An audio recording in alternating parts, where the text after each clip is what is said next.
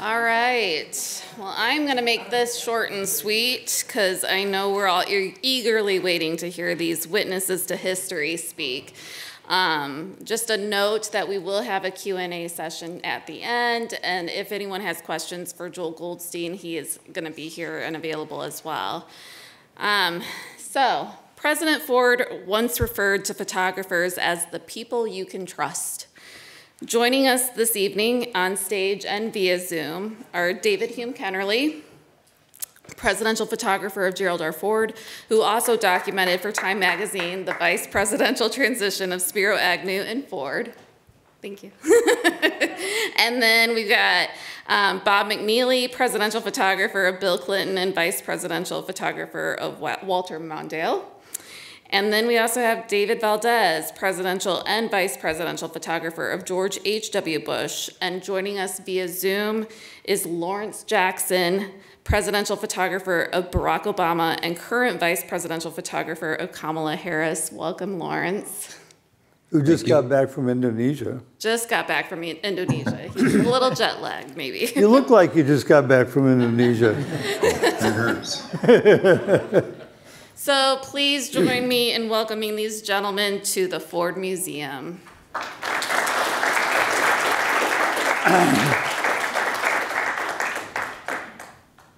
As the senior member of this crew, right? Although McNeely's close, I'll say that, he's close. But in terms of presidential evolution, I'm also on the board here, the Gerald Ford Foundation. They needed one photographer, and I was it. So, yeah, they needed somebody who wasn't a Secretary of State or a former Defense Secretary with peculiar attitude of the job. I'll show you. So I met President Ford. I'll show you how that happened. I wasn't the photographer for him in the government, but in fact I was working for Time magazine. And so why don't we just show the pictures, and I'll just say next, right? Is that it? Well, the technology is a little lagging here at the Ford. So Spiro Agnew, actually I wanted to get a bumper sticker that said Spiro Agnew got me my job at the White House. But he resigned. This is the day after he resigned. And of course, in Washington, if you die or quit or whatever, it's not like, oh, too bad. It's like, who's going to replace him? I swear. And that was what we went through at the time. And it was up to me to take pictures of a couple contenders. Joel mentioned John Connally, who was probably Nixon's favorite. They were very much alike, personally, I think. But Ford was the guy who could get confirmed. But when I went up to and met with him, and he was very nice, he said, "You're wasting your time." Show the next one. This is him in his office up at the Hill. He was minority leader of the House. And I took some portraits of him. This is on a Thursday, I think. He had not been contacted by the White House. I mean, this is, in today's age, it's almost impossible to imagine this. And so, very accommodating, took the pictures, and then the next day, Nixon calls him, offers him a job. Show the next picture. The portrait I did of him was on the cover of Time. It was his first cover, mine. So this is 50 years ago, October 10th, right? That's when Agnew resigned. But the date on this is October 22nd, which would have been a week later. Go to the next one.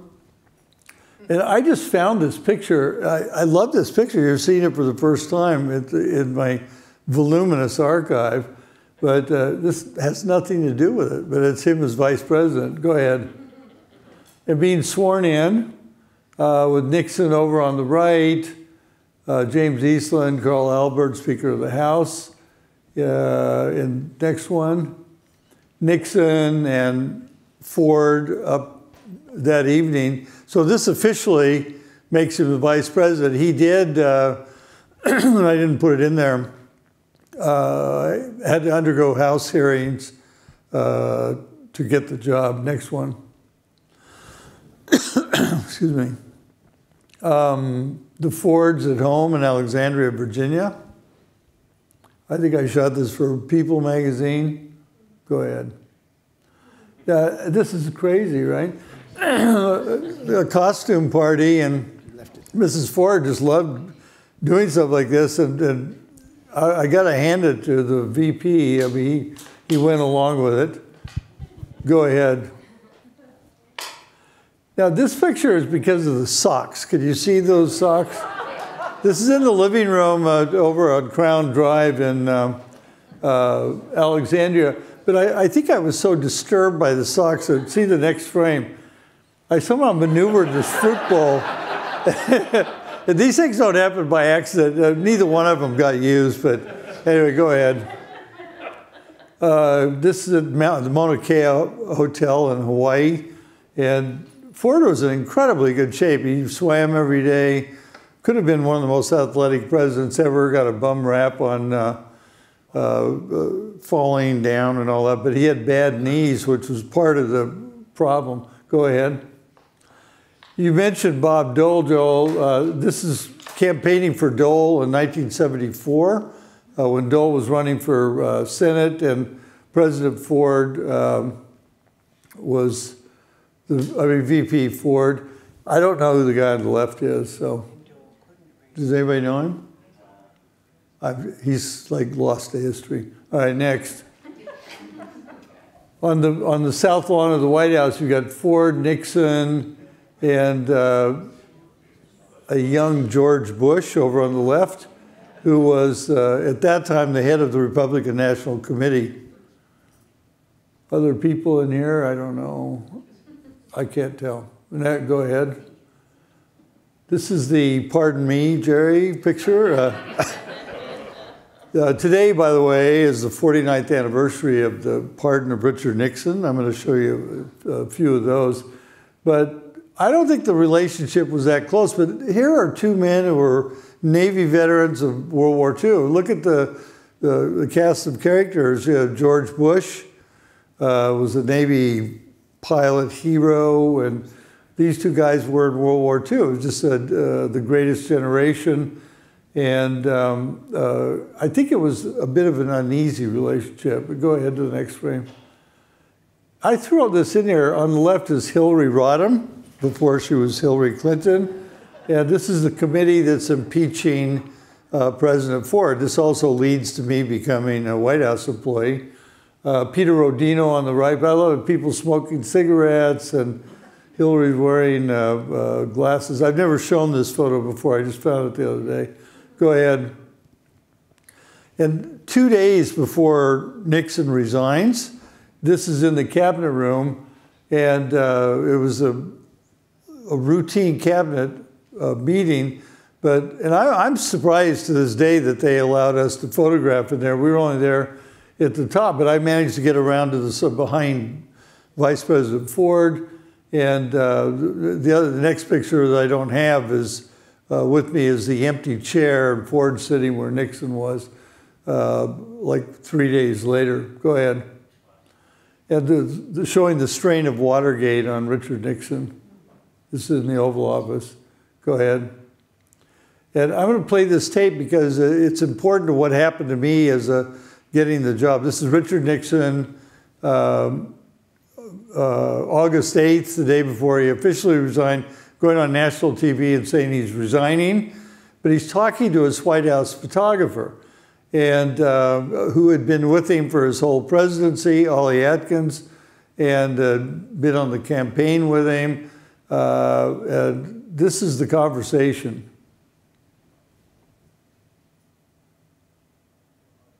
Oops, maybe it's not. Only the crew. No, there will be no picture. No, after the broadcast. You've taken your picture, didn't you take one just now? That's it. Because we don't want to. We didn't let the press is going to take one, so you've taken it. And you just take it right now. This is right after the broadcast. You got it? Come on. God, I've seen this like 100 times. And I still can't get over it. But the point of that was The next day, President Ford, well, he became president at noon. Well, let's continue, sorry. We'll go next, there we go. So these are pictures I took of the next day as Nixon leaves after resigning August 9th, 1974. Next year, as you know, will be the 50th anniversary. Go ahead. And the contact sheet, where you can see from the left, Nixon getting up on the helicopter. The whole sequence, I timed it from a film, was about like 12 or 14 seconds. I was shooting with a motor drive. Go ahead. And this photograph, there was another one, which you'll see the next one, where he's like waving with his lips pierced. But this is if I were Nixon in the picture, I'd be looking up the White House. This is on the south lawn of the White House. And that particular moment is just, it was quick, but it's like him looking at the White House for the last time as president. Go ahead. And I always thought this was the better one. It's a good one. But the other one's a little more interesting. Go ahead. Go ahead. And then the staff starts applauding him, the people who came out to the South Lawn. And this is why he went into like campaign mode, but it wasn't a fun time. It was one of the dark moments in presidential history. Go ahead. And the Ford's waving goodbye to him. You can't see him, but he's in the helicopter. Go ahead. And then they walk away on the left. All right. And this is the cover of my book, which is no longer available here. Sorry, we're thinking about trying to get it reprinted. Next one. And Ford being sworn in. This is about less than an hour after Nixon leaves. And that night, as I was saying, I was over at the Ford's house in Alexandria, and he offered me the job as his chief White House photographer. And I didn't want to be like Ollie Atkins, like not having access, having some secretary saying you can't go in there. I mean, the Richard Nixon photo library is like a desert. I mean, it's missing some of the great moments, like withdrawing from Vietnam and all that. And I wasn't going to do that. I won a Pulitzer Prize in Vietnam. I liked being where the action was, not sitting in a chair outside the door. So the president that night asked me to be his White House photographer. And I looked him in the eye. I was 27 years old, and I said, I would do it if I have total access and report directly to you. And he stopped smoking his pipe, and I thought, okay, I'm going to call my parents and tell them my president offered me this really good job, and I told him to shove it. And he started laughing, and he said, you don't want Air Force One on the weekends? So we made a deal. Go ahead.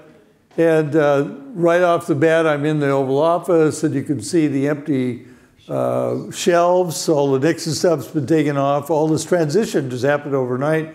Next one. And this is signing the pardon of Richard Nixon. September 8th, 49 years ago. It was a Sunday morning. Go ahead. And afterwards, he went down the hallway, and this is Bill Timmons' office, who worked as a counselor to him. And you can see Nixon's portrait is still up there, and Ford's vice presidential photo on the wall. And he got holy hell from people calling him. But a lot of them called and said, I think you did the right thing, but I'm going to have to blast you for it. Go ahead.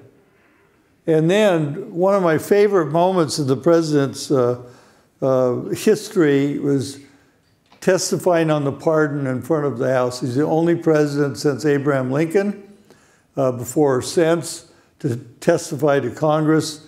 And he went up there sitting by himself at the table explaining why he pardoned Richard Nixon. And I truly believe the act of pardoning Nixon cost him the presidency because of, as I pointed out, his poll numbers went down. And even so, it was one of the closest races in history. Go ahead. And I'll end with this picture. This is the Gerald Ford I knew. This is him as vice president. And really one of the most wonderful people I ever worked with, and gave me an extraordinary opportunity to document a vice presidency, but mainly his presidency, which didn't last long enough. All right, I'm going to turn it over to, is it David next? Yes. Valdez. David Valdez, old friend, worked for George Herbert Walker Bush for 8 years and then became the president's photographer. So go ahead there.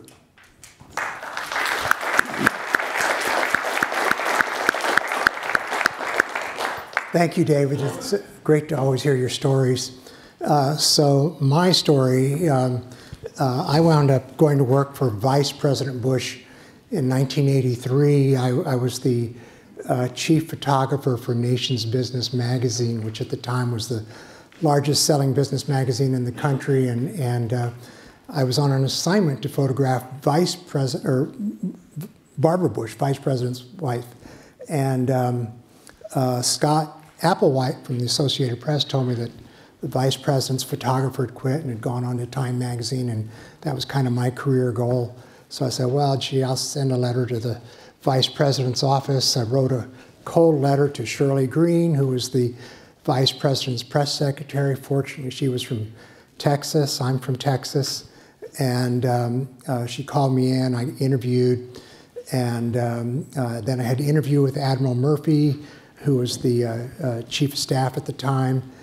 Then I went in to interview with Vice President Bush, and it never really occurred to me that David Valdez from Alice, Texas, was going to be meeting one-on-one with the Vice President of the United States. But I went in, and he's showing me around the Vice President's office and telling me, well, you're going to be with me in public and private, and we have to have this trust relationship.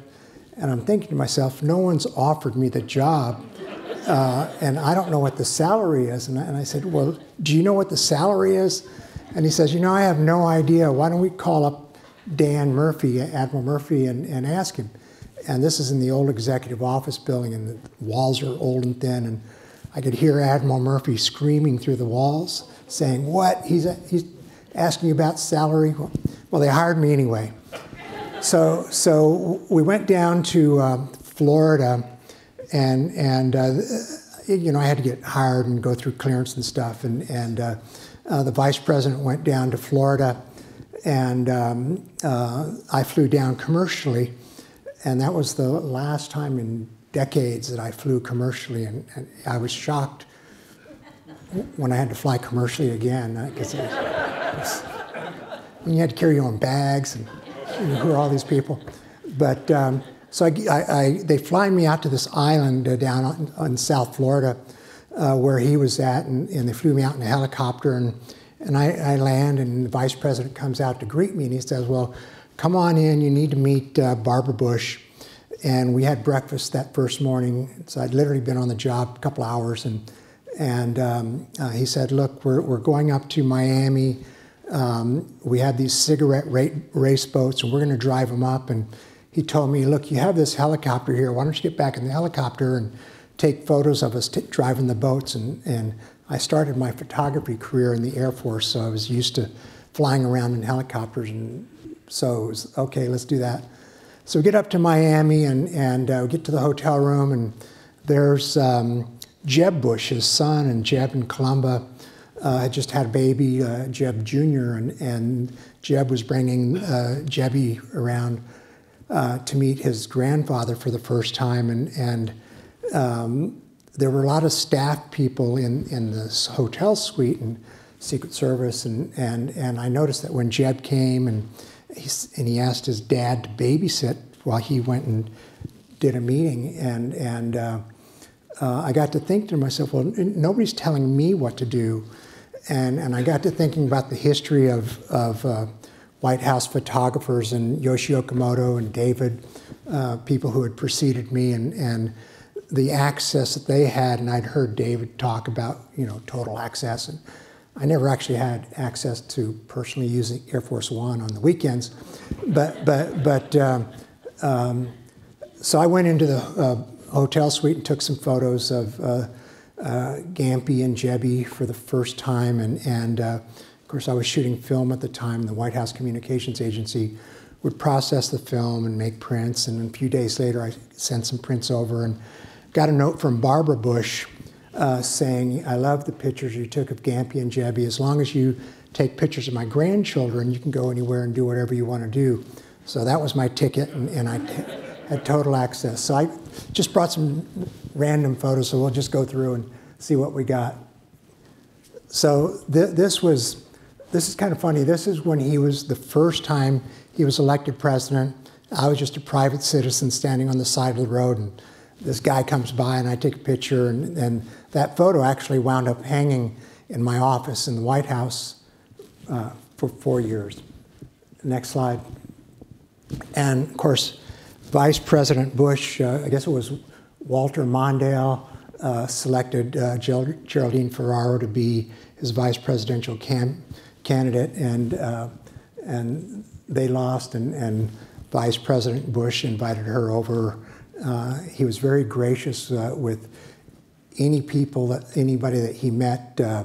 It was one of the things that I really admired about him. President Ford selected him to be our ambassador or our liaison to the People's Republic of China, and he was the director of the Central Intelligence Agency, and he met people from around the world. And one time, actually, when he was president, we go to the UN, and we're walking down the hall with this mob of people, and he sees this guy standing up against the wall, and it was the janitor who had been there when he was the ambassador to the United Nations, and he went over and greeted the guy, called him by his name, and everybody was shocked because we were with all these world leaders, and it was like, well, what's the president of the United States doing talking to this guy over here? But he was just, that was the kind of guy he was, and it was kind of fun after he was liaison to the People's Republic of China, and then wound up becoming president of the United States. We went to China, and this embassy staff, they had a private dinner for everybody. So it's kind of cool. Next slide. And of course, Michael Dukakis ran and lost, and it's kind of interesting, all the characters that get together in history, and during this race, Joe Biden was running for president, and I think he wound up plagiarizing somebody's remarks and wound up dropping out of the race, but he went on to become president of the United States. So you never know. But this was another one of those moments. I have a great photo of me with the two people there, taken by Barbara Bush, that I'm real. It's kind of fun to have. Next slide, please. And President Nixon at the Vice President's house, and we've all been in this house, and the bookshelves are all books about vice presidents. And I noticed when Dick Cheney was vice president, I was in the vice president's house, and they didn't have my book.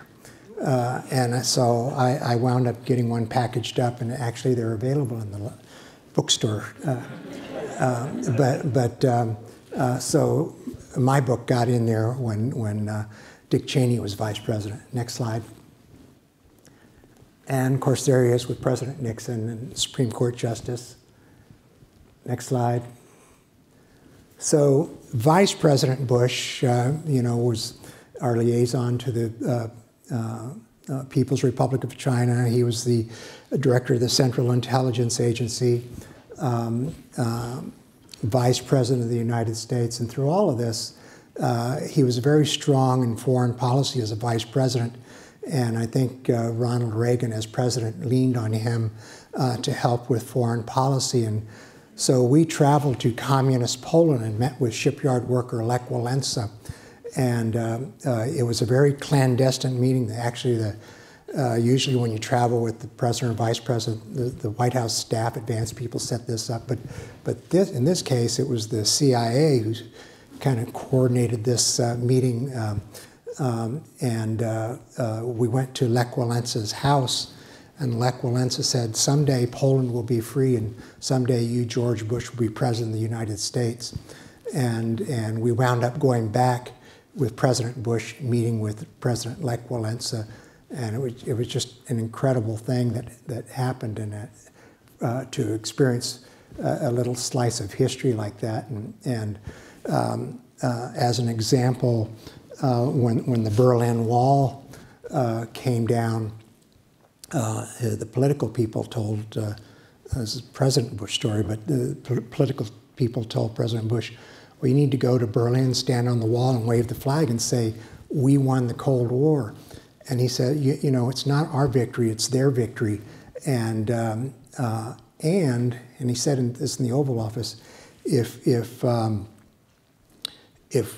I go there, some rogue Russian general will probably launch missiles.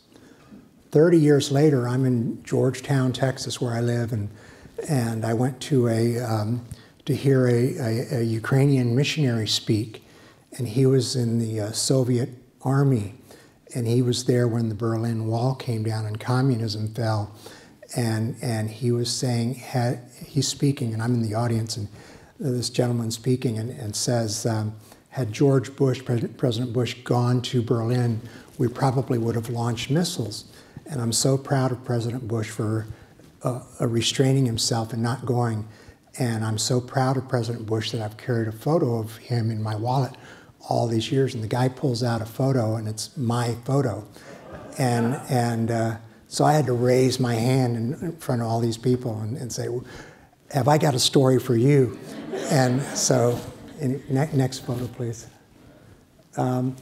So President Reagan and Vice President Bush every Thursday had a lunch, and it was a time where they could just really talk about things. But the first Thursday that George Bush was president, he called President Reagan at lunchtime and said, well, I'm getting ready to have lunch, and I miss having my weekly lunch with you. And you know, typical George Herbert Walker Bush reaching out to somebody, and President Reagan was so appreciative of being remembered that way.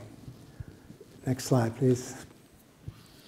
And of course, the cowboy boots, that's Air Force Two, and we had a lot of fun, you know, when he was the youngest, we used to say the youngest Navy fighter pilot in World War II, and we found another guy in Texas who was actually a couple of months younger.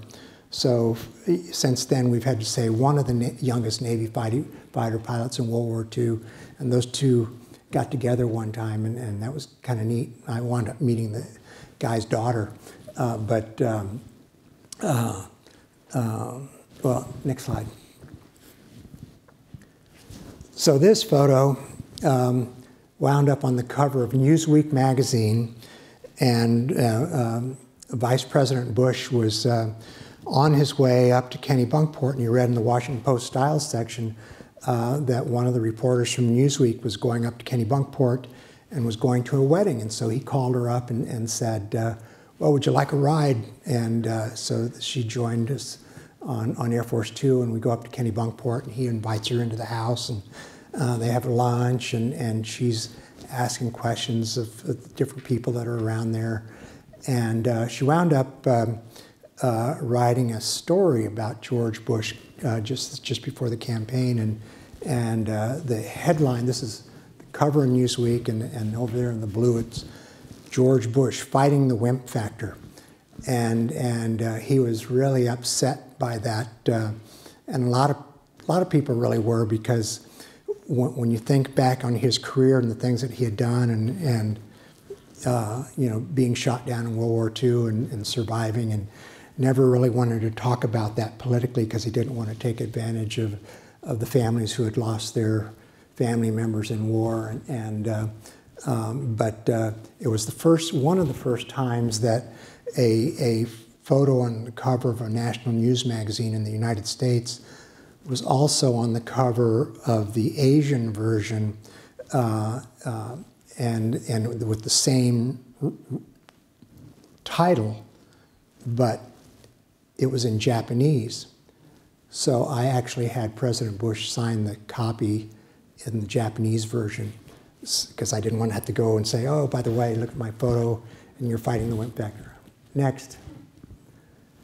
And then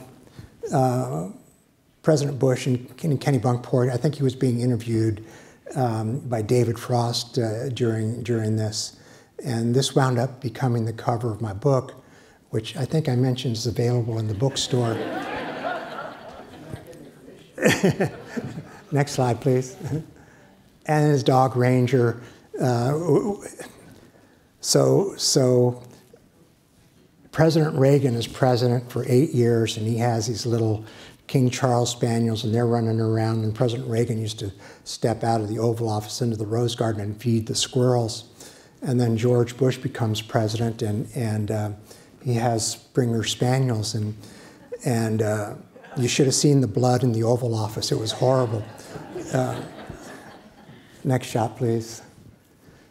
So, George Bush was captain of the Yale baseball team, and we go to Denver, and they were having a baseball game with a lot of the Baseball Hall of Fame players. And George Bush said, oh, I'd love to go. And so he goes, and this was kind of spontaneous. And he goes into the locker room, and he suits up. And they say, well, ladies and gentlemen, we have a surprise baseball player. And he comes out, and it's the Vice President of the United States. Well, he gets up to bat, and he actually gets a hit. And it goes out into the right field, and he gets on base. And then they eventually get thrown out at second base. But then he comes back out when they switch sides, and he plays first base, which is where he played, and they wound up getting 2 outs.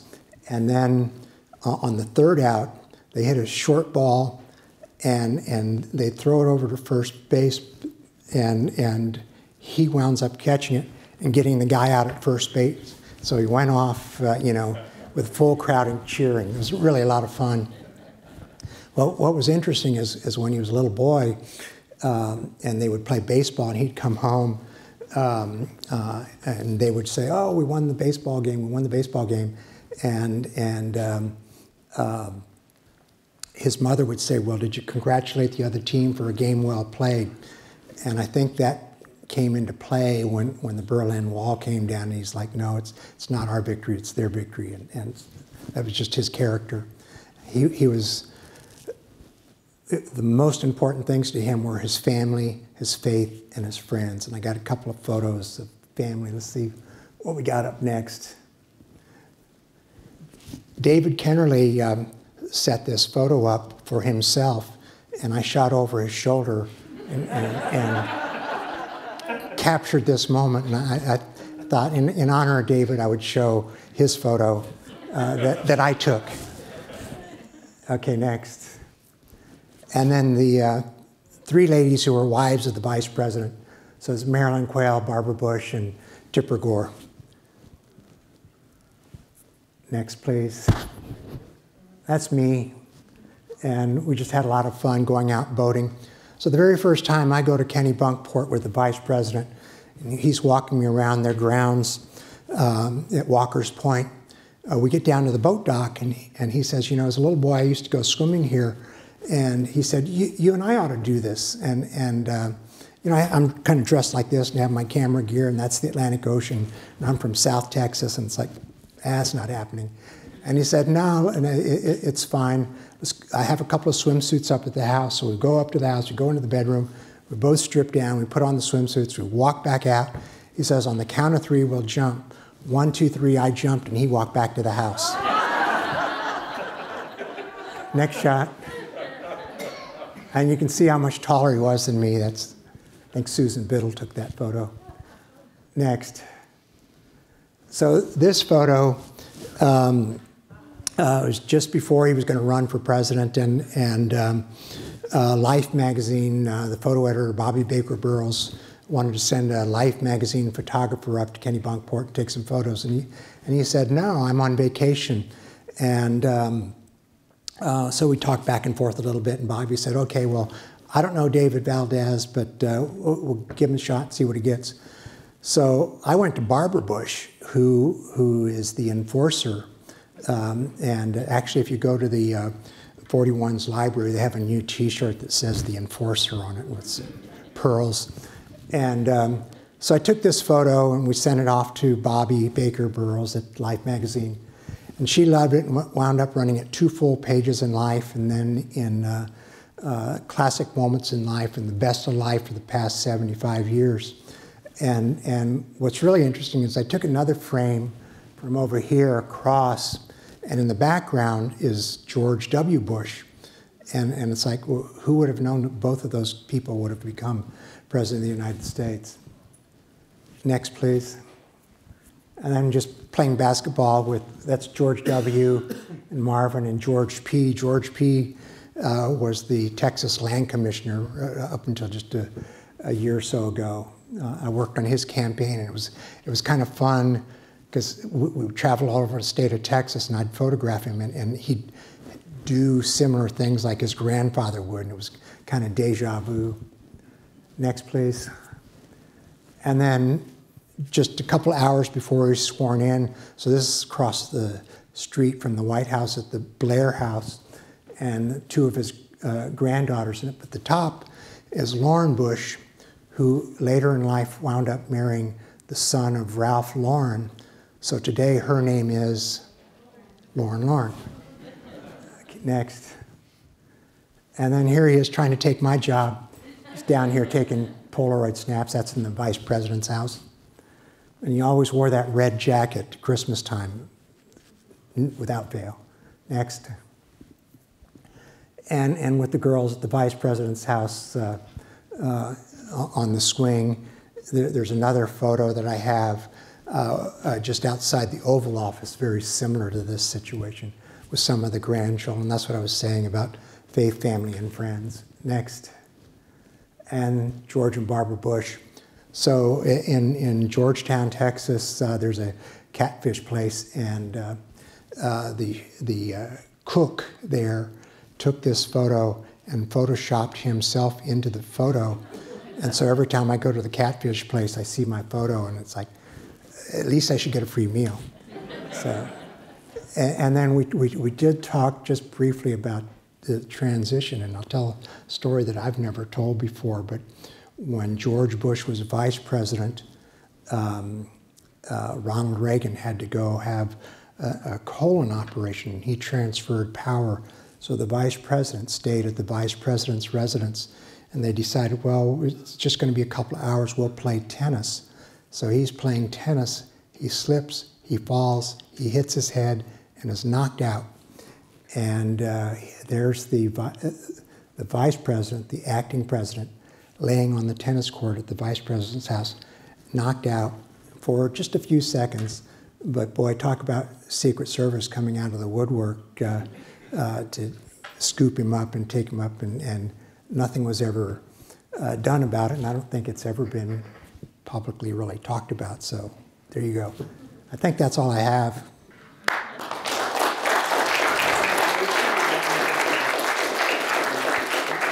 Okay. Thank you. So Bob McNeely, good friend, was Vietnam vet, by the way, and worked with Walter Mondale, and then with Bill Clinton as Chief White House Photographer. Robert.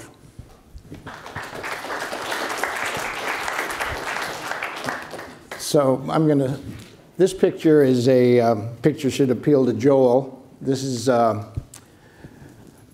infamous moment in presidential politics. I have a few folks here old enough to remember this. I was a volunteer in 1972. I'd come home from Vietnam and got involved in the McGovern campaign as a Vietnam veteran against the war, and just kept showing up at events, and eventually ended up becoming part of the campaign. And Tom Eagleton, who was named as his VP. And this is kind of an interesting process, how these, and I was listening to Joel very carefully, how it went back to where the VP candidate had been picked by the party organizations and by people that didn't have any, that sort of could look at the overview or balance the ticket. George McGovern, as far as I could find out later, it had about a 5-minute conversation with Tom Eagleton in the White House gym at one point. And he had been very involved, obviously, up to the last minute, getting the nomination for president. And when it came time to pick a VP, whatever that process was, he ended up on picking Senator Eagleton. And then, of course, there was the developing story of his hospitalizations for electric shock, for having manic depression several times through a campaign and things.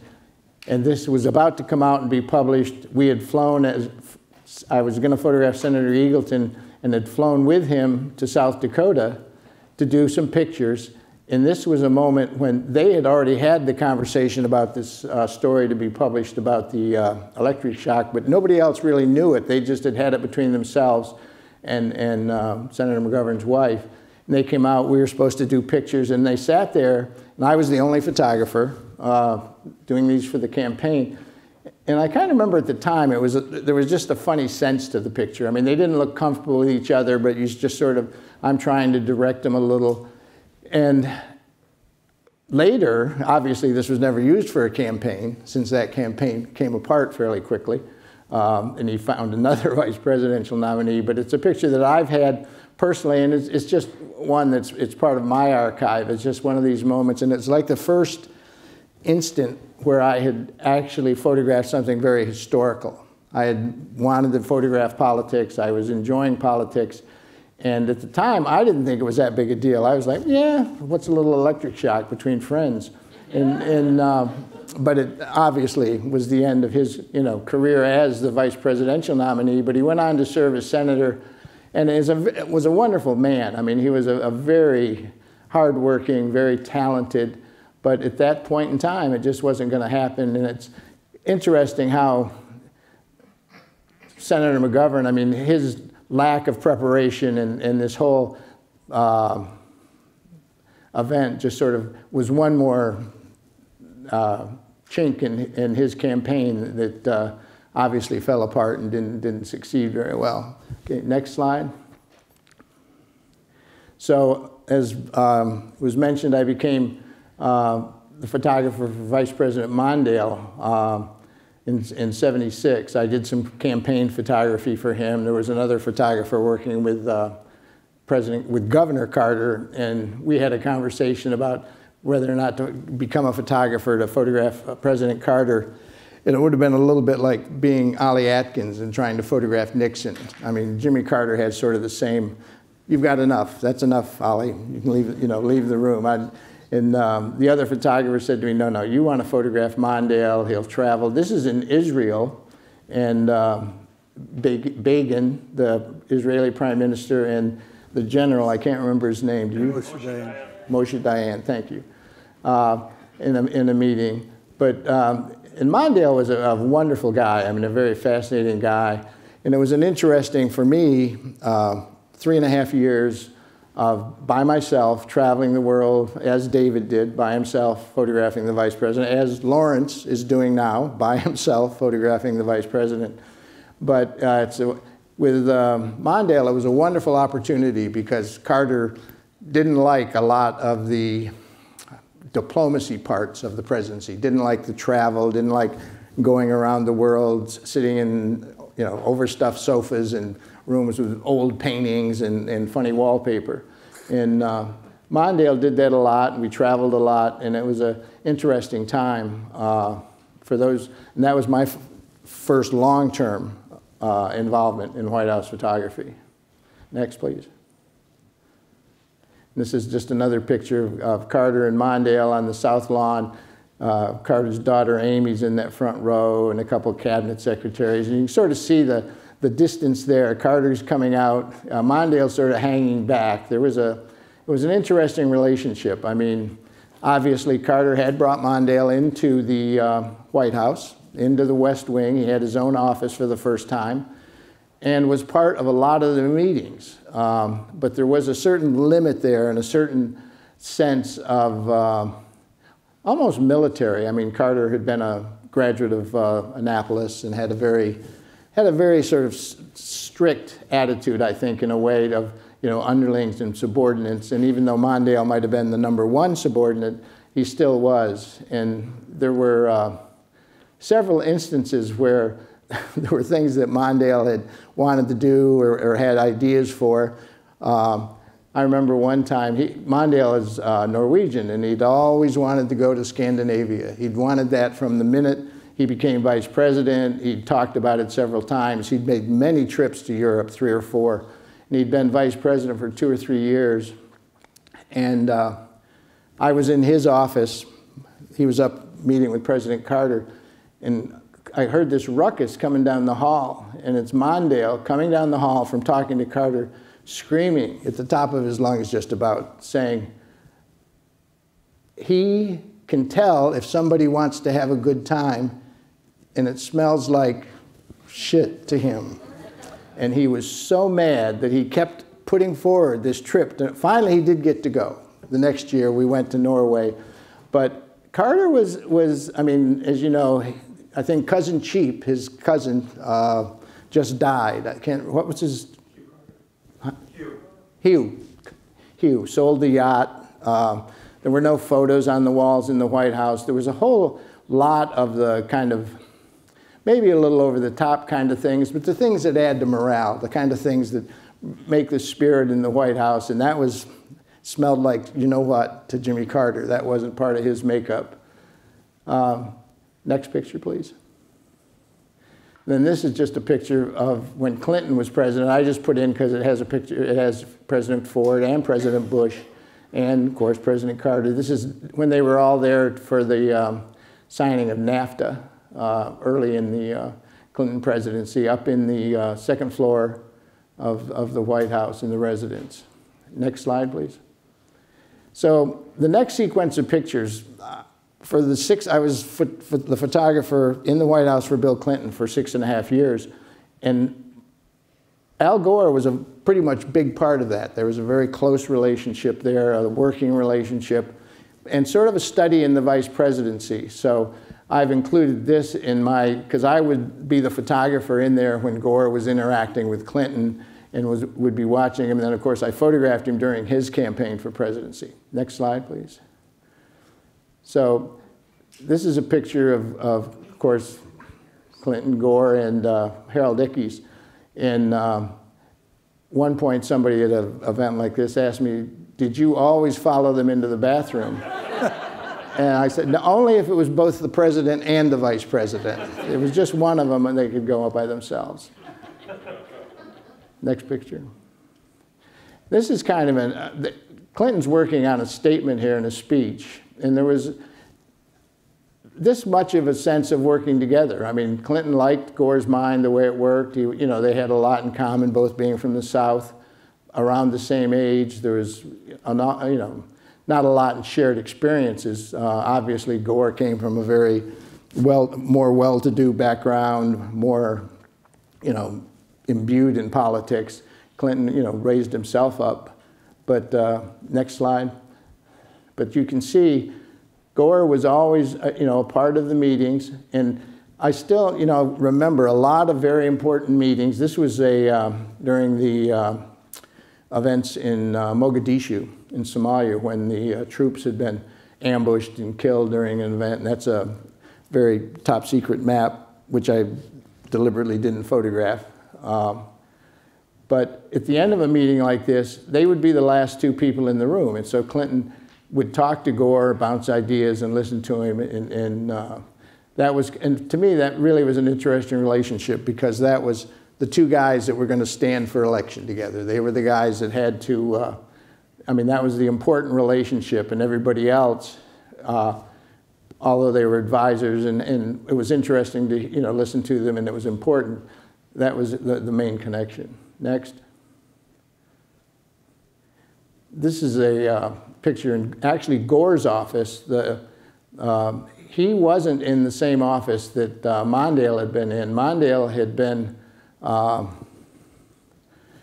straight down the hall. This was, I think, actually, no, he was in the same office. Excuse me, I'm getting confused for a second there. But this is, of course, the Dalai Lama. But what the important thing is, if you look at Gore, what he's doing is it's almost like in basketball. It's like somebody, watching Michael Jordan and wanting to see when to make the pass or what's he thinking. He's kind of in his supporting role. And they would have lunches together, just like the lunches with Reagan in 41. And it was always interesting. I mean, Clinton would just go in and sit down to have lunch and be sitting there.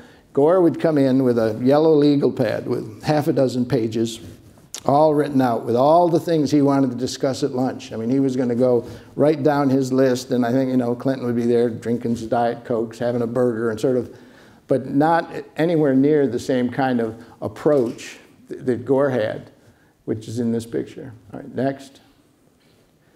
Then this is in the Blue Room at the peace signing, actually with Arafat, and that's Rabin, the prime minister who was assassinated. But this, once again, is the two of them working together. I mean, then the fascinating thing was, I mean, I'll get off on it a little bit as we're talking later too.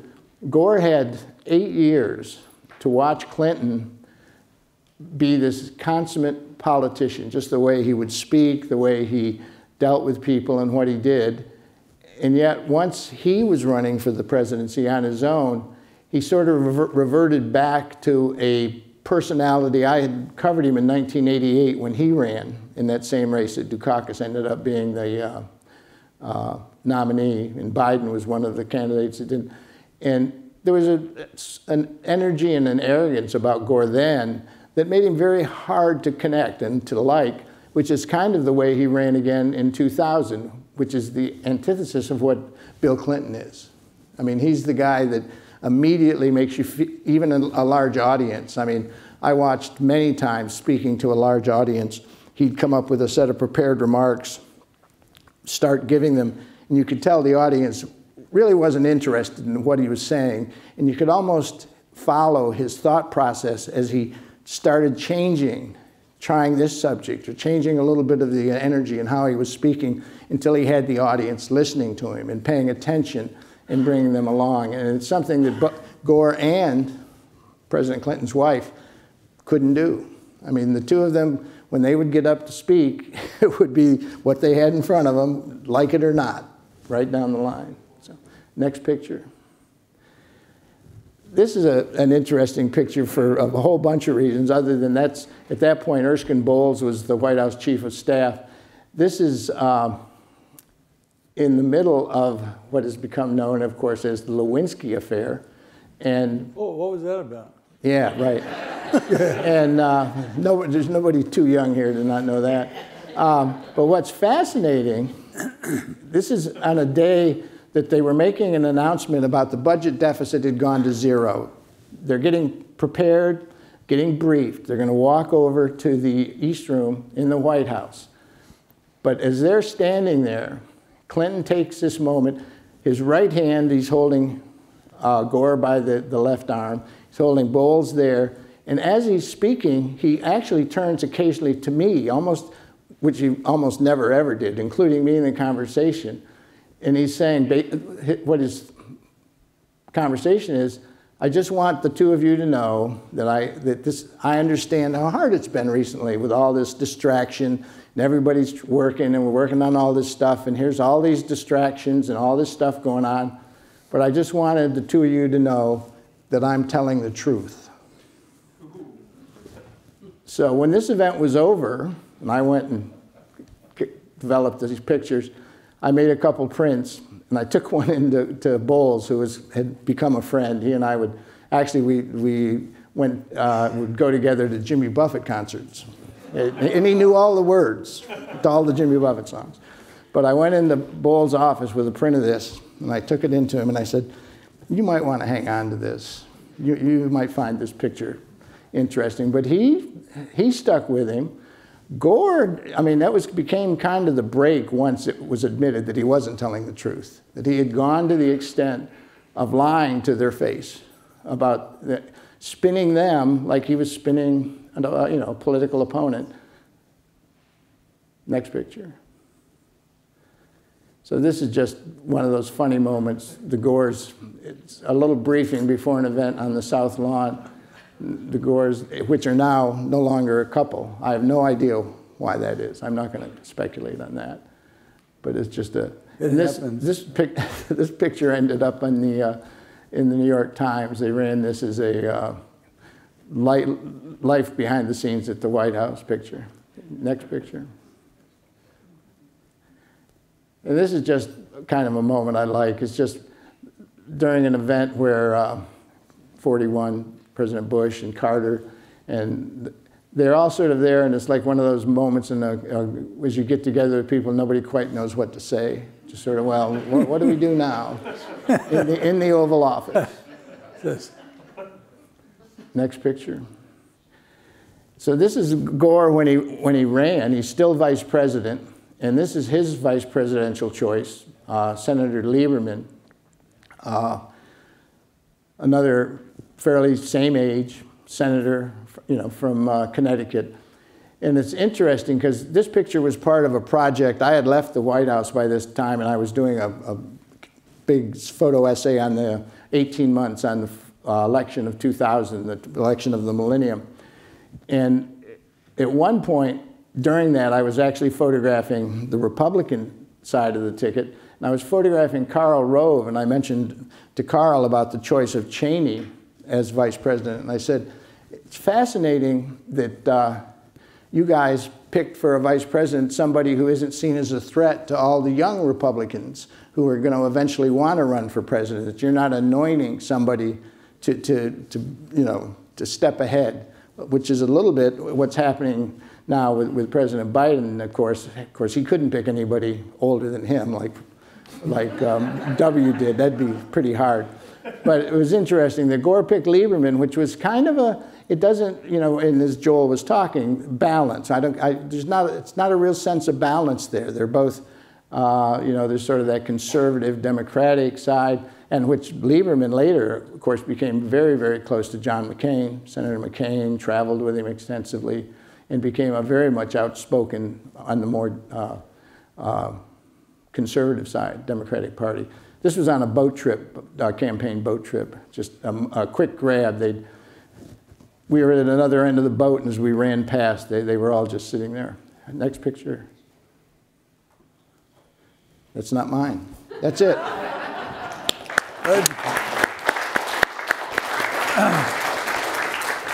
Okay, Lawrence, if you're not like jet lagged and slumped over your computer, Lawrence Jackson.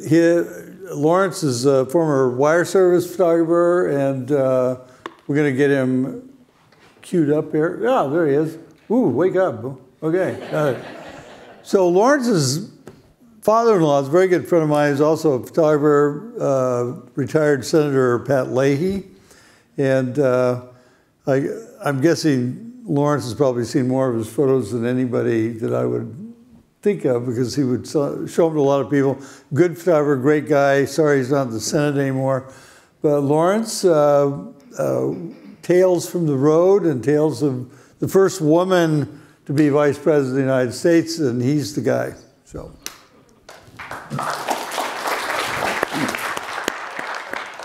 Thank you. Can you guys hear me? Yes. Okay. Well, I don't see how I should be the last person to go with these great photographers going before me, but I'm not going to argue. I'm just going to do my job. I'm going to do a little bit different. I'm just going to have the guys, the audio guys, visual guys, switch over to the images, and it's going to be a 4 second image, 4 second per image loop of me talking. So, I picked up Vice President Kamala Harris August 13th, 2020, moments before she was announced to be Joe Biden's running mate for the 2020 presidential election. And the campaign was, it wasn't a typical campaign, with the nonstop travel and the stump speeches across battleground states. This campaign was during COVID, which was, a whole set of challenges, car rallies, Zoom rallies, photo lines where people were 6 feet apart. And I was constantly getting tested for COVID. Even today, we get tested whenever we're near the principals for that day. But since day one of the administration, I've had the honor of front row of watching Vice President Harris and Second Gentleman Imhoff grow and develop into their roles of leadership as the first female vice president and the first second gentleman of the United States. But it's also been nice to watch the relationship between President Biden and Kamala Harris, Vice President Harris, because, you know, Biden was a former vice president. He saw, or he knew what it's like to be a vice president. And I think he's done, you know, as much as he could or can to help her, you know, go into the role and figure out, you know, how she can help and how she can support him. So the thing that I was most drawn into was the first year of the administration, because for Vice President Harris and Second Gentleman Inhofe, everything was a first for them. You know, it was, you know, I think you've already seen the image, but one of my favorite images from this is where the president has his first cabinet meeting with all the members in the room. And if you look at that photo, you'll see just a lot of energy, kind of symmetry, and a lot of history in that room, because it's the most diverse cabinet in history. The subsequent years, you know, 2022, and so far in 2023, have been full of the traditional events, the Easter egg rolls, welcoming sports championship teams to the White House, state dinners, international travel. But the unexpected events like capturing VP's reaction on board AF2 when the Dobbs decision came down from the Supreme Court. She was, you know, visibly moved, visibly, you know, upset, but also ready to fight.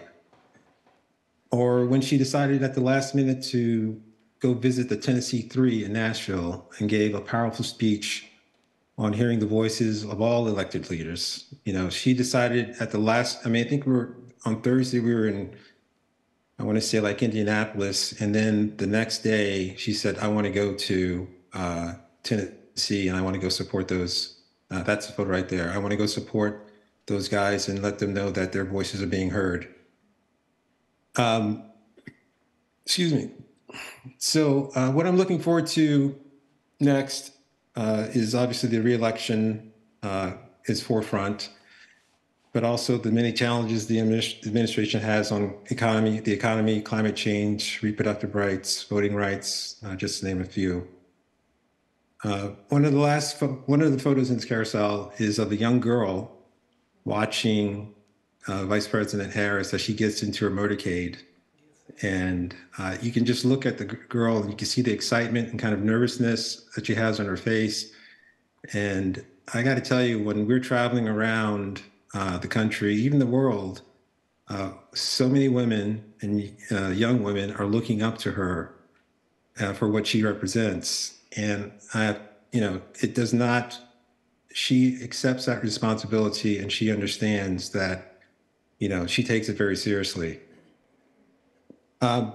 So it's not a lot of stories I can tell because I'm actually still in the office doing my job. So, but I would be remiss not to acknowledge Adam Schultz, who was the chief photographer for the this administration, who hired me for the campaign, and then, you know, helped me get on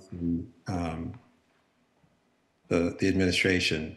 And, you know, I'll just end it with this. You know, I would do this job for free, but my wife and kids won't let me. But I just love what I do. Thank you, guys.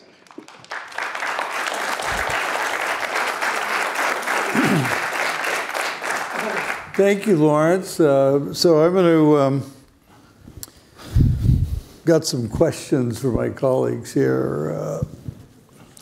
Bob took a photo of, what was that woman's name? Lewinsky. Oh, yeah, right. Yeah. And I think I'd like to talk, this would pertain to vice presidential photographers or presidential photographers, that President Ford once said of me that my tombstone should read, maybe you just want me dead at the moment, that's possible, here lies the worst source in Washington. So let's talk a little bit about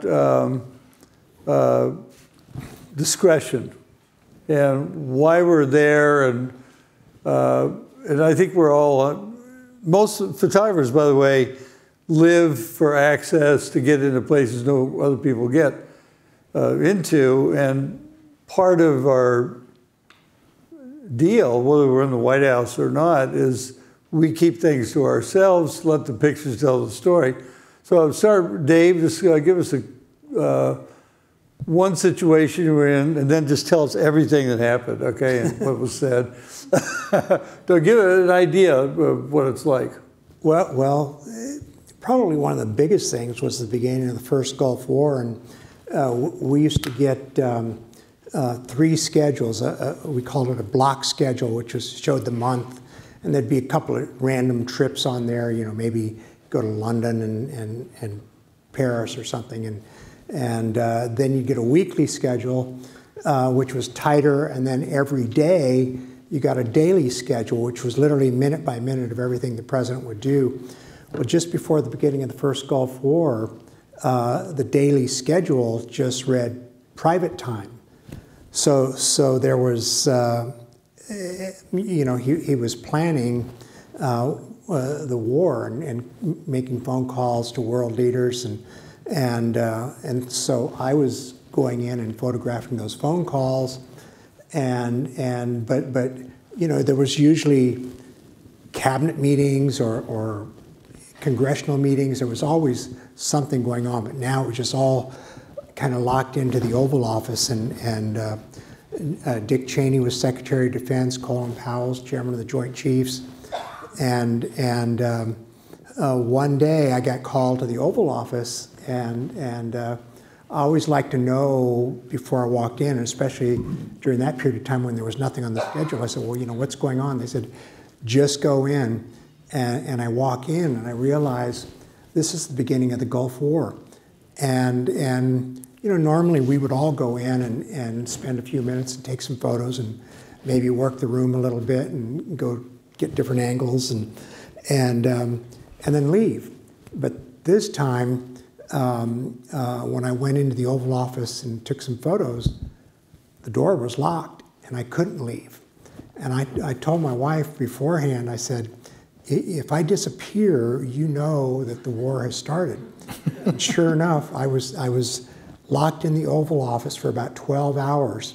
And so every so often I'd go into the private office on the side, you know, just to get away and give myself a break, but give them a little bit of space. But whenever there would be a new phone call to a world leader or something, then I'd step back in and back and forth. And what was wild, I didn't realize this, there was nobody in the White House that knew what was going on, except for that immediate, you know, 5 or 6 people and me. And so, but I think that was a thing where it was a matter of trust. And I'll never forget one time he called my office looking for a photo, but he was upset that I wasn't there to take the photo. Meanwhile, I had had a print made, and I walked up and I said, you know, he was saying, well, I thought you were going to be here, and I handed him the print. And to me, that was like the biggest compliment, because I was with him and he wasn't aware that I was there. And I think that's how we all work best, is being there but not being there. Bob. Well, one of the things is David was, there are events that, like, at the time, there's a lot of interest on the outside that really wants to know something's going on or whatever's going on, or they don't even know. There's a funny little echo. Oh, that was me. That's you, okay. Sorry about that. But one of the parts of the job, obviously, or any kind of job, in return for the access, there is a certain discretion, but there's also the historical responsibility that those images are made and that they will be eventually part of the history of that time. Now, who gets to decide that? I mean, obviously, we're still, I think I just read recently, there's some struggle over some Kennedy assassination material that was supposed to be released that hasn't been, and whether or not it will be. But this idea, you know, that this stuff will never ever come out or never be released is a, it sort of flies in the face of whatever the transparency might be of the historical record. But who gets to decide? Like right there, I mean, they locked the door. Nobody's going to get out and hear about it. But of course, that's about to be an ongoing war, and the intelligence is incredibly valuable. The pictures, what David is talking about, during the government shutdown in '95, when the relationship with the president and Monica started, at one point we're there late at night, the government's still shut down, they're trying to get votes, and we're at a very skeleton staff in the White House because of the way with the government shut down, there can only be certain level people there. There can only be the top, like as the director of the photo office, I was there all the time. I was the only photographer. Nobody that worked for me could be there. And the help that at that point were unpaid, and they were interns. And one of them was this young woman from California. And at one point, out of the blue, I had no idea what was going on, as did a lot of people, including the chief of staff. The president walks over to this young intern, puts his arm around, or sort of, actually didn't put his arm around her, he sort of put his hand, I'm not quite sure. The picture's been published because Ken Starr subpoenaed it. But he said, now, Bob, take a picture of me and this intern. I'm like, okay, sure, you know, intern's in here working and everything. And I took it, but I put that picture in my restricted file so nobody could get it. And I got, for a long time, kept getting these phone calls from my picture editor saying, this young woman keeps coming up and said, you took a picture of her and the president, and he said she could have it. I said, nope, she can't have it. No, we're not going to let, and eventually it did get out. She doesn't still have a copy. But you know, Ken Starr subpoenaed it and put it in. And the only other person who I never let have a picture, obviously you do a lot of ceremonial pictures, but you do have a lot of control as a White House photographer, was Dick Morris, who had been this presidential advisor who sort of fell on his sword at one point, fell on something. He would be in there, I mean, he was in meetings, but he would be over and they'd say, no, those are restricted files, you can't have them. Well, finally, he did publish a book, and the only picture he was able to get and find of him and the president had been in a handshake line at Christmas, taken by one of the other photographers. I hadn't taken it, and so I couldn't control it, and he'd managed to find it. But of course, he's turning up again now with our last president. He's sort of an advisor to the last president who's running again. You're kind of a vengeful guy, Bob. Oh, you're talking. So Lawrence, the thing about being the vice president's photographer, like when in the case of both of them, graduated to be the chief photographer, then there are other photographers working for you. Lawrence is like, I correct, you're a one-man band. And so tell us about your day. I mean, that always interested me. I mean, I think you're probably working way harder than most other people in government, would be my guess. But tell us a little bit about that. Well, it's not that bad. I mean, or at least I'm used to it, so I can't really complain. I am the only photographer for the vice president. She's great. She trusts me, and I think the world of her. But a typical day usually gets in around 9:30, 10 o'clock. She has her schedule till about 6:37 usually. She doesn't have a lot of external meetings most days. It's more internal stuff. But then when she hits the road, which she hits the road quite a bit, that's when I'm probably the busiest. Like this month in September, we're going to hit the road 5 or 6 or maybe 7 dates for, we're doing a college tour visit where she's going to speak to young college students about registering to vote. There's some study done where, you can't go to these kids, a month before the actual day, or the actual voting day. You need to start with them early and hit them often about the importance of voting. So when she hits the road, you know, our days are pretty long, and you know, our kids are 19 and 17, so they don't really miss me that much. But yeah, so it's a lot of work, but I'm not complaining. I just got well, not just, but I got a photo editor last July. So for the first year and a half of the job, it was really just me. It was me doing the picture taking, the editing, the scan, all this stuff, and getting the pictures out. So, but the last year and a half, or the last year and a couple of months, I've had a photo editor, which made my life a lot easier. I don't think I envy you. Of course, I'm older now and getting tired of this stuff. Let's talk about VP archives a little bit.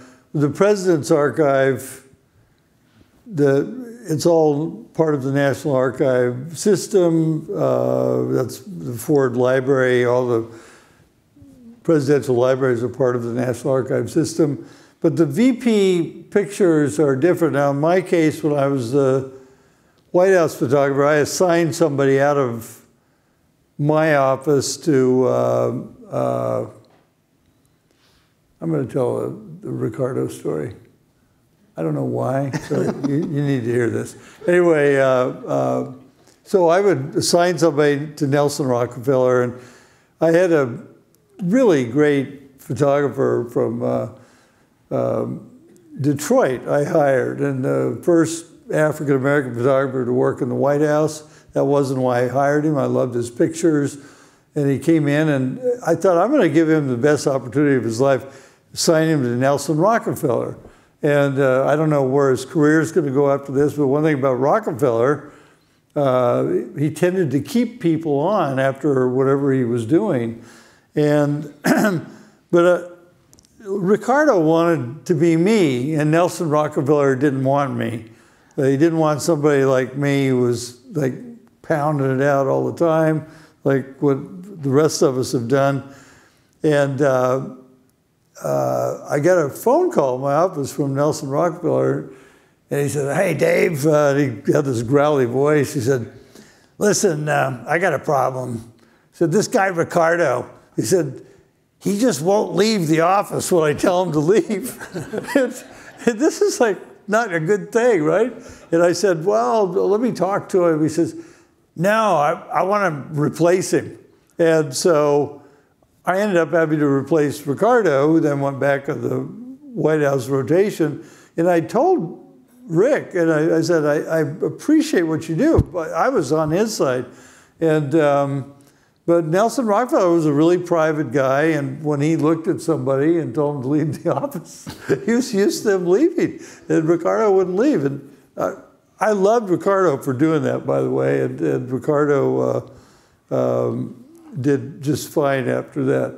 But this is kind of the thing, like, in my case, President Ford, I don't think ever gave me the look, you know, but we've all experienced it in our career where, but usually we anticipate, I've got everything I need, it's a good time, excuse me, to walk out. Wouldn't you say that's a fair way of putting it? But, so our job is a lot of instinct, and I did replace Ricardo with a guy who left when he was told to leave, by the way. And he went to work for Rockefeller afterwards, probably made a lot of money. Anyway, David, I want you to tell me about, the archive. I'm sorry, one thing about the VP archive. Where is your Bush VP archive? So we were actually just having this conversation.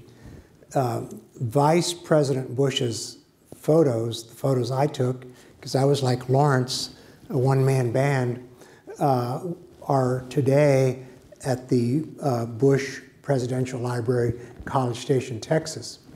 So are Vice President Quayle's photos. So I think it's the only there are only two archives of those, though, right? that have two VP archives together at a presidential library. And what about Mondale's stuff? Lawrence, you keep all your stuff as a separate VP file? It's all kept separate completely? It's, so we have a numbering system now for our digital images. Everything for the president starts with a P, and everything for the vice president starts with a V. Right. Do you shoot alongside Adam when the two of them are together on some events and stuff? Yep. So it's separated that way though. Anything you shoot that has both of them is just still goes in the vice presidential. Correct. Right. It wouldn't go in the presidential. Got it.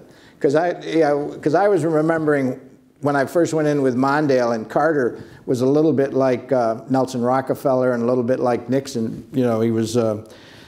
You know, you've got enough pictures. And occasionally, the guys who were there to photograph Carter didn't want to do it anymore. I think they got tired of being waved out or told not to take anymore. And I would go in occasionally and make those pictures. And if I was just shooting, anything I shot with Carter in it went to the Carter file. Even if pretty much anything, like if it was a big event, and even if Mondale was there. But I wouldn't actually ever go in on my own. If it was Mondale and Carter, it would be one of the presidential guys that would go in. I didn't go in, you know, at the same time with them. So it'll be interesting to see if Vice President Biden's photos go to Barack Obama's library, or if Vice President Biden's photos go to the Biden Presidential Library. We'll call him up and ask him. Actually, Lawrence can find out. You know, go ask. All right? Go ask the president. Lawrence, have you ever heard that? Phone call. That's it. No, that's all cool. Get back to us on that. All right, one other thing. We've all had, like David had a great picture of VP Bush with the grandkids and everything in the bed there. That's a classic picture. Let's talk a little bit about family, because in my case, I had upstairs, downstairs access with the Fords, and it doesn't always work that way. I mean, there's some, I don't have specific examples, but as far as the second gentleman and all that, do you handle his photos too, by the way? Lawrence?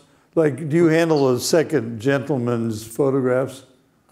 Well, he has, so for our system in this administration, every principal, the first lady, second gentleman, vice president, president, they all have their own filing system. So it's for the first lady, it's the letter F, president P, vice president B, and second gentleman is S. The second gentleman does not have a full-time photographer, but we have a staff of 4 or 5 photographers.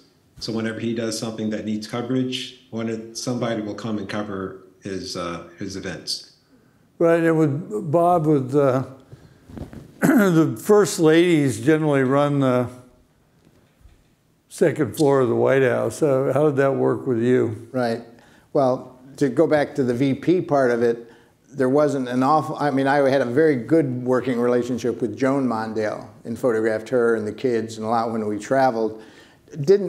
The problem, of course, with the vice president, it's not as accessible in the same way that the White House is. I mean, it's a separate residence up on Massachusetts Avenue, so you're not there just to walk upstairs and make pictures.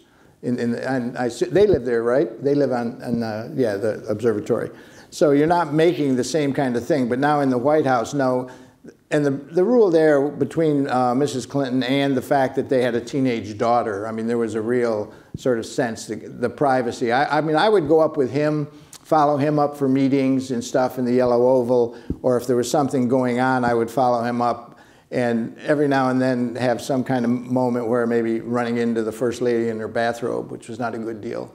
You know, you'd want to turn around. I know we're about out of time. Any questions out here for anybody? Whipple, come on, man, you're a reporter. You got to come up with something here. Right. Gleaves, you got anything you want to burning? Not a question, just a couple announcements. We got a question over here. Okay. I wonder if you could talk about the how technology has changed. I assume that Lawrence is probably shooting digital photography, and I assume the other three gentlemen are probably old enough to be using actual film, color film. But No. how does that? I shot everything with a black hood over my head, and He was a like Daguerre Matthew type Brady. guy. Matthew Brady's my inspiration. So the question, I guess my question is, does that impact the way in which you interact or do your photography? And any thoughts on how that impacts what future archives are going to look like? Well, the changeover to digital really happened with Draper and George W. Bush. And he started out with film and integrated it over. But now we're all, I mean, everybody's shooting digital now. And I'm assuming you have, what, like 2 or 3 backups of everything? Like Lawrence, with your... Yeah. Is that right? I mean, so there's always going to be a question, is like, how long is that stuff going to last? I mean, we don't know, really. But yeah, I mean, I've heard the conversation about the digital files, and I started with digital photography after I left the White House and went to head up photography for the Walt Disney Company, and the conversation was always, I mean, we started with floppy disk, and we did SideQuest, and then we did CDs, and it keeps changing, and it'll be interesting 40, 50, 60, 100 years from now what that technology is going to be, and you keep kind of transferring that stuff over. The film, I know my film at the Bush Library in College Station is in a cold storage, and whenever somebody needs something, they scan it with today's technology. Well, I think we'll wrap it up so Gleaves can make his announcement. Is this where you pass the money thing around? Like church. The digital photography hasn't really changed the way we see things. I mean, I think that was one of for me, I made the transition in early 2000, and now it's all digital shooting. Canons in my case, but there's a lot of great gear out there. But it doesn't change anything in the way I see it. Just the technology is different. It doesn't affect how I feel about things or the way I'm looking at them. Leaves. Okay. All right. Thank you.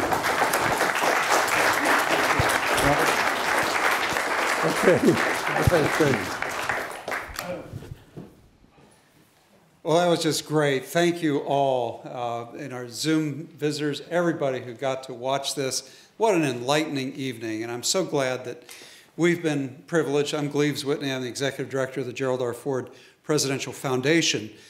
I mentioned that over on the foundation side because we've been so privileged to work with our great partners on the library and museum side, led by Brooke Clement, and the wonderful exhibit, which is open tonight on the Vice Presidency, you should see.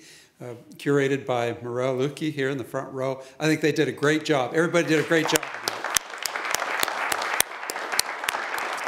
You know, and I've got to say, as a historian, you know, so much of the history we know as Americans is like driving down the interstate. We have general impressions. The photographers, all 4 of you take us on the back roads, the byways. I mean, really, it's just wonderful to get this granular view of what's going on. Off the cliff sometime. What's that? Off the cliff. Off the cliff. But all of you survived.